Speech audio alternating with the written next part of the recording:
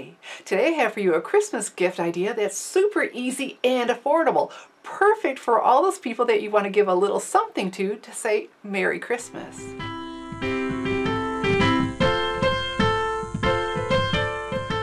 Welcome! I'm Shelley Godby, the owner and CEO of Stamping Smiles, and for 16 years I've been teaching others how to create their own hand-stamped smiles. So we'll be using the Watercolor Christmas stamp set to decorate a jumbo striped peppermint stick for an easy, affordable, and yummy Christmas gift. Every year I try to come up with new Christmas gift ideas that are easy and affordable. Affordable enough to give to everyone on your Christmas list. And something had me nostalgic this year. I think it was the Christmas in the Making stamp set from the 2017 Stampin' Up! Holiday Catalog. Love this set. And with that nostalgia, I remembered when I was in high school, there was a fundraiser at Christmas time. You could send a peppermint stick, a jumbo peppermint stick to somebody. They would do that for 50 cents and they deliver them during the class, and it was just so much fun. I thought, wow, I wonder if I could find one of those. Well, it was so easy. Walked into Dollar General and there they were, and for 50 cents a piece. So that's the affordable part, right? Very, very affordable. And so then became the decorating. I thought, okay, how am I going to decorate this? Well, what my plan was the Watercolor Christmas stamp set with the Watercolor Christmas project kit. And as I got going, I thought, okay, you know, it's fun to take the elements, and here are the two elements I was going to use, the Season of Cheer and the Holly Leaves and Berries, because look on here, and they're the right color. We have the holly leaves and berry right on the packaging. Thought, oh, everything's working out so well. But then I thought, well, if we did that, you could only make 4 from a kit. So I wanted to make it more affordable for you. So I decided to ditch the kit, and I kept the Watercolor Christmas stamp set. Okay, so now we're ready to start on the project. I wanted to keep it really easy by simply tying around a piece of pretty ribbon and adding a gift tag. We want to be able to see the stripes. That says Christmas. And we definitely want to be able to see the holly leaves and the berries as well as the name. But look at what kept staring at me. We have this really unattractive nutritional label and the UPC code. And I thought, okay, well, I don't want to give that up, but let's see what happens if I turn it over. Well, on the back, that's quite unattractive too. We have printing on there. You can still see part of that barcode and even something stamped on it. I thought, okay, what can we do? Well, I'm glad it worked out like this, because look what we have, because now I can keep my holly theme going. We have this pattern from the Quilted Christmas Designer Series paper, and it's real red, just like our stripes. This is working out beautifully. So I cut a piece. Here we go. And I'll have a link to my blog post with all of the measurements. So we're going to cover that up, and like I said, keeping the holly theme going. But I wanted to make it more pliable, so to do that, let's just take the bone folder. There we go. We'll just start curving it around with this. There. Easy, easy, easy. I know I want the curve to go this way. It'd be really natural to go like that, but we want the curve to go like this. Okay, so now we're going to wrap that around. And the color was just perfect. Okay, so now all we need to do is secure that together, and to do that we will use the tear and tape adhesive. This is such good stuff. Really nice and strong, but really easy to use. Okay, so let's think about the wrapping. Have you ever put the adhesive on the wrong side? Okay, we want it on the inside. Ruh-roh, that's not what I had planned. Okay. And they call this tear and tape because you just can tear it off at the edge, which just saves you a lot of time. There we go. I want to keep it right to that edge though, because I want it nice and secure. And look, we can just tear that right off. And if I don't do a good job like this, I can then take my paper snips and finish trimming it. You know what? I didn't do a good job along this edge as much as I'd like, so let's go ahead and just trim that too. I want it right up to the edge, but not hanging over. So I'm just using my paper snips for that. There we go. All right, so now, if you press it down, now it's adhering well to the cardstock. It makes that backing easier to lift off. And there we go. Perfect. So we don't want the seam at the front, so let's place it like this. There we go. Make sure we're covering up all the important nutritional facts.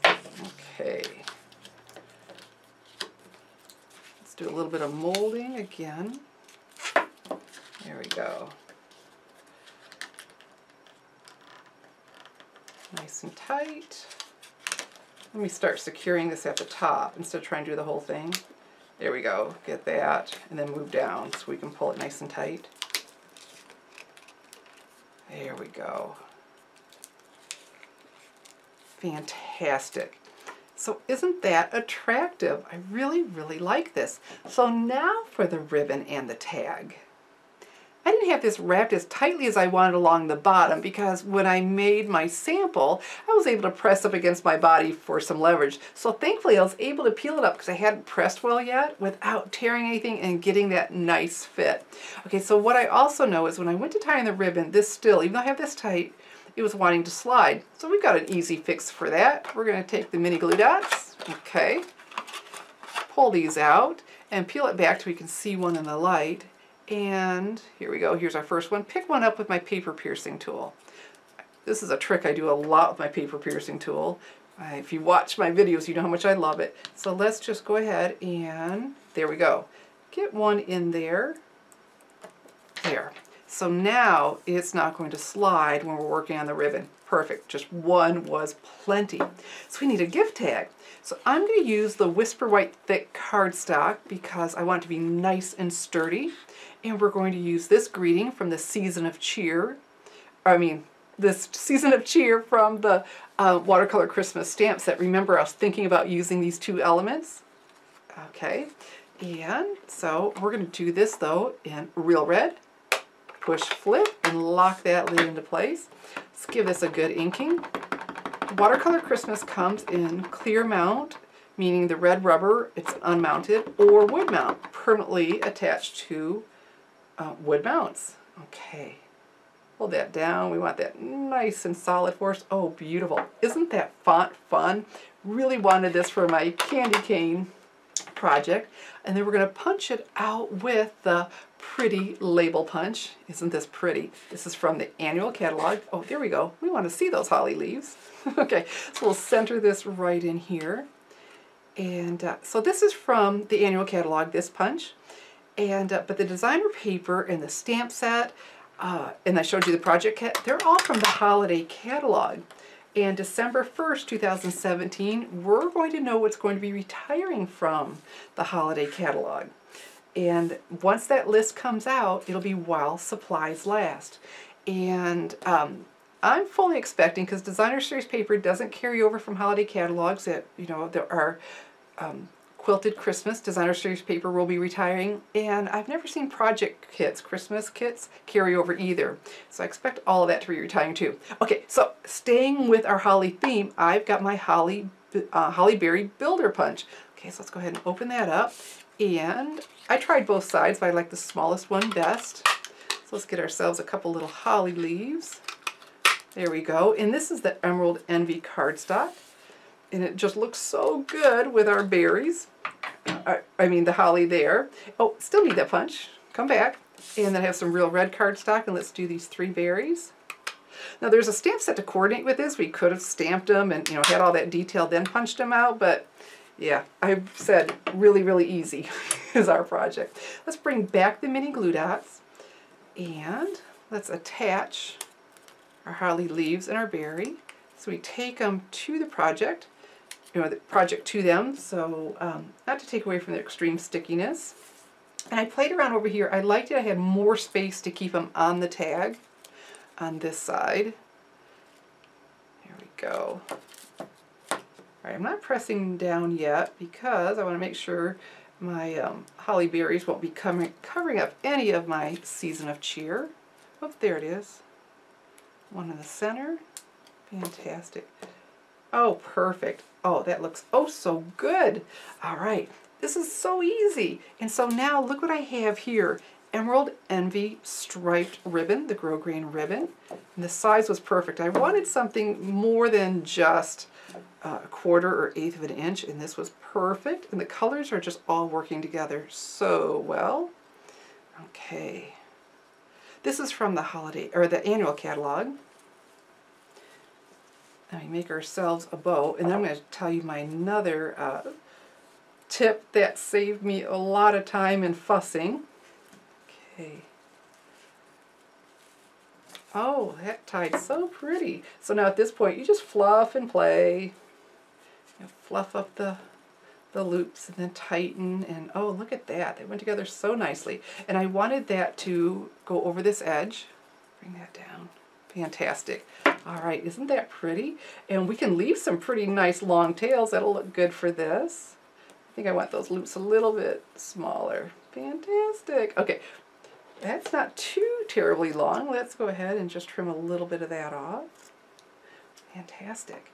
And then if you'd like to get the retiring list, I will have that out to my mailing list on Friday morning. So just go to www.thestampersinsider.com to get subscribed. Oh, fantastic. Okay, so what I did, I mean, tags, right? They always have, we punch a hole and tie them around, and I did that. I was trying to tie it around the loop, and then I tied it underneath with the white baker's twine. Had a quick little bow in back. But then so it wasn't flopping around, I put a mini glue dot on there, and I thought, hey, if we're going to use a mini glue dot for that, let's just skip that whole part of punching a hole and threading baker's twine through it. So back with the mini glue dots. Here we go. Boom. Aha. And because this is right where I had it anyway.